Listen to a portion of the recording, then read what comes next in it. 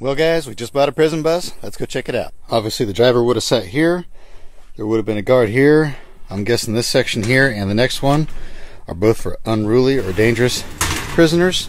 Now for some reason these seats are a little bit different than the others. I don't know why that is. We have a wheelchair lift right here. Of course it's extra guarded. That way they can't hop out while the bus is going down the road. This is where they would march the prisoners up into the bus. It's got bars on all the windows.